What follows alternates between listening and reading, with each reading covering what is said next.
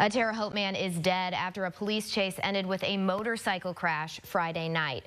The crash happened in Park County at US 41 and County Road 600 West. That's where 31-year-old Stephen David Kellums lost control of his motorcycle and hit a guardrail. The wreck caused a shutdown of 41 Friday night for some time. We reported on that in our late newscast. A Park County Sheriff's deputy was pursuing Kellums after he ignored that deputy when a traffic stop was initiated. This happened around US 41 and County Road 900 South.